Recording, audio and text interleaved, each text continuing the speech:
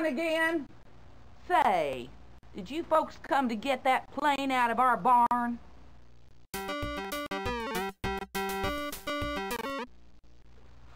Oh, Norm, did you hear? They come to clean out the barn. Well, come inside first, and I'll get the lemonade.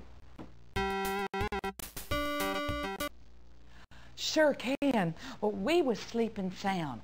Jim Bob was up, feeding the pigs just for daybreak. Well, scampering up on the bed, here comes Fred the cat. Well, we ain't heard a noise, but the cat and I woke us up, and I noticed the barn a-burning. The cat's name is Fred? Anyways, that's when we run look for Jim Bob.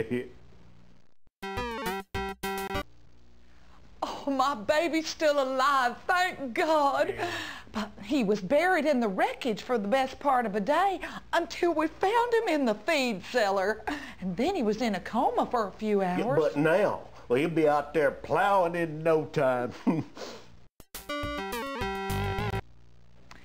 Jim Bob was right traumatized. He was saying all kinds of things. Well, you can talk to him yourself if you like it.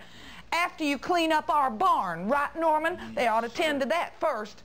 Now listen, you don't speak to my baby about schooling. Oh. It upsets him something terrible. Well, look, I'd asked the president to clean up that day, but well, he didn't seem quite up to it.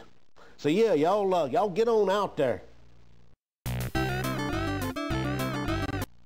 Pa says that I'll be plowing the fields tomorrow.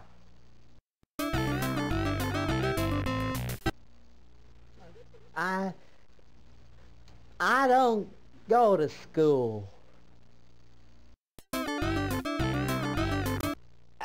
I can't read or write. Wait a minute.